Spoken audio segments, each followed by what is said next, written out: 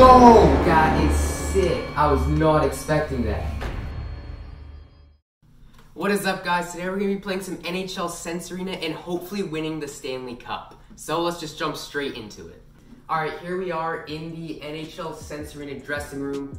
I am currently repping my favorite team, the Montreal Canadiens, but you can also play through the NHL playoffs with whatever team you want. And if the team that you picked did not make the playoffs, you just replace whatever wildcard or a wildcard team in your conference. So in this case, I'm replacing the Washington Capitals. So I've played all the way through to the finals. I've played all the way up to Game 5. So I'm currently up 3-2 against the Oilers in the finals. So if we win this game, I will win the series in 6, and I will win the Stanley Cup. Now, I don't know if you get to like lift the Stanley Cup or anything, but I do know that you get the Stanley Cup in your dressing room. It's gonna be like around there, which will be really awesome. So we will go into the game here and hopefully win the Stanley Cup. Here we go. Alright, so the first drill that we're going to be doing in the finals is the double 3-on-2. So we've got to stand and pass the colored puck to the player with the corresponding stick color. So we got to pay attention to a lot of different things here. Make sure it passes the right guy. So just in case you don't know what Sense Arena is, it tracks your stick with the controller that is on your stick. And it is pretty responsive. It's usually pretty good. Sometimes the calibration can get a little messed up and you have to like recalibrate quite often, but I mean, you can see here I'm stick handling pretty well. You can't really go as fast as you really want to, as it's definitely not perfect, but it is pretty good for a VR game. So we will go into the double 3-on-2. We do 6 drills. We need to have an accuracy of 35% or above in all the drills combined to win the game in the Stanley Cup. So we have a yellow puck, and we'll pass it to the open yellow guy. Okay, that bounced off my stick a little funky, so we do not complete that pass. That pass was off. The drills do get harder as you progress in the playoffs. So we got pink puck here, we pass to the pink guy. That pass was in my feet. That one as well. We get a pink puck, so we pass it to the pink guy. Very nice, another pink puck. We'll pass it to that guy over there. Okay, I missed that one. I think my wall cue.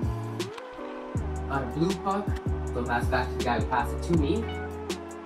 A black one, I think that means I put it on net. I missed. The shooting, one thing that is not great about this game is the shooting. It's definitely off. The shooting does not feel right. The accuracy is definitely a little off. But that drill is over and we get 50% efficiency, which is great because we need an average of 35. So that is a good start. This one is, I don't know, it's like really weird. To find the lane, you just gotta time it right, pass either around the net or between the nets to get to that guy, and he's moving around as well. This one, I don't really like this one. I'm gonna be completely honest. That's why. So this one might bring our percentage down a little bit because I'm not great at it, but we will try to get some successful passes. That was almost one. Those are slightly off. Yeah, just completely missed the puck there. See, that's what I mean by it's not 100% perfect all the time. And calibration can get slightly off. But for the most part, it's pretty good. Now, I swear, I'm not that bad at hockey most of the time. It is just a game, I promise. Okay. See, this is what I mean by the calibration sometimes. There we go. That's one completed pass. Almost 2. So, that does not help our efficiency. But there, as you can see, the calibration did get a little messed up. But now we have a breakout drill, as we are acting as the forward. Work in the D zone to pre-scan and identify time, space, and available options to headman the puck. Alright, seems pretty straightforward. So we just gotta break the puck out of the zone. So, we'll get a pass here. And we gotta find the open man. Okay, do not mean to put it that high. But we'll have another chance here. Just like that guy. There we go. Successful pass. And then we'll get another one from here. Look for the open guy, that guy, and there we go. Another successful pass. So this is mostly used as a training tool. I know a lot of professional players use this game to actually train, and I actually see quite a bit of a difference here after playing this game for a while. My hockey sense is actually getting quite a bit better, and my ability to scan the ice. All right, that was didn't mean to tap it that hard, but yeah, I think this is actually once you get the calibration down and you get kind of used to it, this actually can be used as a training tool if you can't get onto the ice. And there we go, we get an efficiency of 71. So great. That was definitely good for our percentage there. And now we need transition to offense. So pre-scan to identify available options to transition the puck up the ice. So here we go. This is our third to last drill, I think. So it looks like we're playing as a defenseman here. You don't usually get to see in this game. Now we just gotta find the open guy. So in that case, it was that guy. We got the point. Get the puck here. Whoa, he came really fast. I kind of just panicked and threw it out, which is not the good thing to do. That's what this game is training not to do. To make the nice, smart play. So okay. That was completely my fault. I tried to pull it back and I pulled it back too far. That guy seems to be open. That guy was more open. See? You gotta really scan the ice to find the best available pass. So here, that guy, perfect saucer pass. Perfect saucer pass. Straight to his tape. This guy wide open. That one was easy. We got 6 seconds left. This might be our last one. See, you gotta act fast too. Fast and smart. We get one more chance. Pass up to him. And there we go, get the point. So what was our percentage here? 50% efficiency. Not bad. I think we're definitely over 35 so far. So we'll go into the next drill. We got 2-on-1. Read and react to the pressure from the opposition while creating a scoring chance in the ozone. This one is, I'm actually pretty good at this one. This one's fairly easy. But yeah, hopefully we can go in there, do our thing, get a high efficiency. And so far, I think we're good to win the Stanley Cup, which I haven't really seen any videos of winning the Stanley Cup in this game, so I'm looking forward to seeing what that's like. Nice pass in there. 100% efficienty so far, but I definitely will say that one. There we go. As I say that, I missed the pass.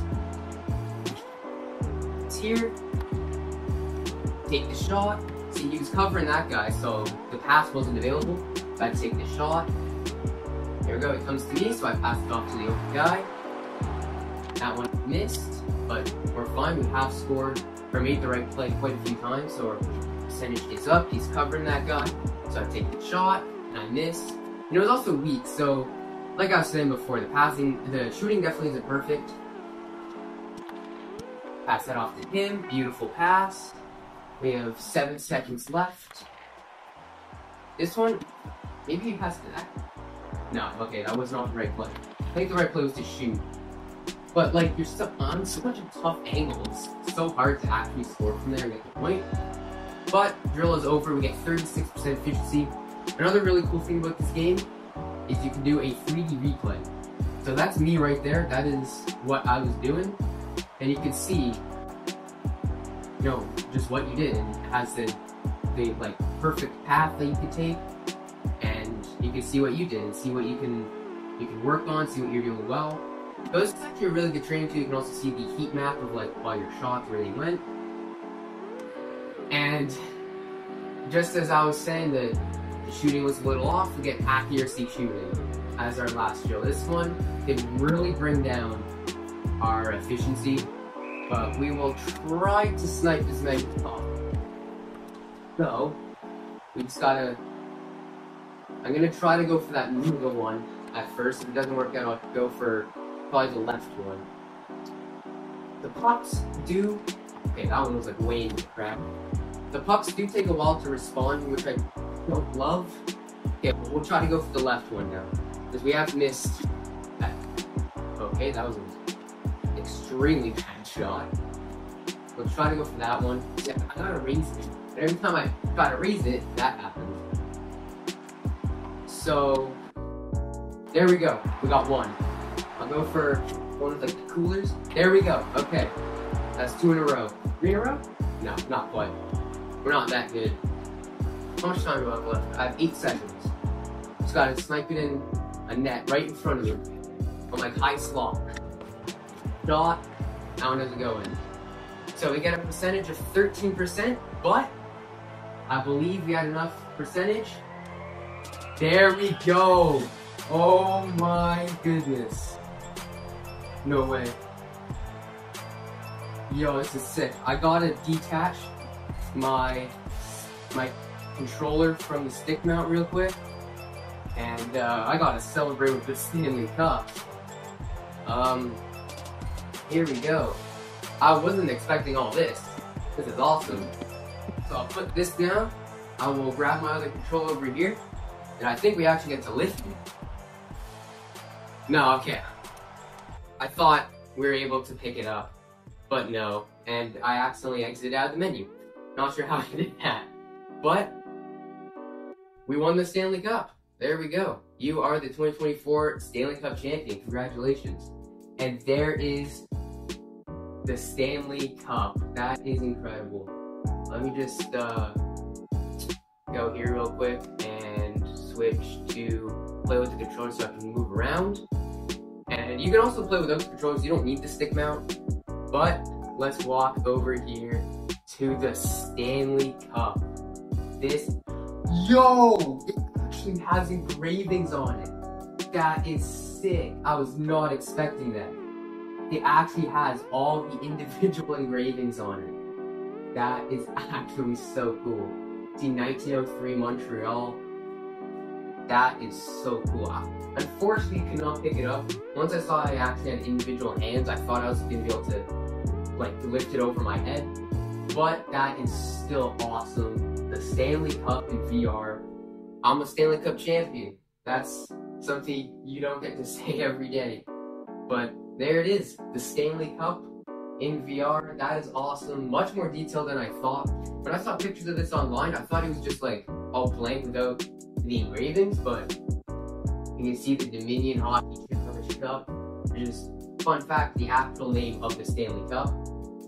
But that is that's the Stanley Cup in virtual reality, NHL Sense Arena. That's sick. Alright, and there you have it. The Stanley Cup in NHL Sense Arena and in VR. Hope you guys enjoyed this video. That'll do it for this one, and I'll see you guys next time.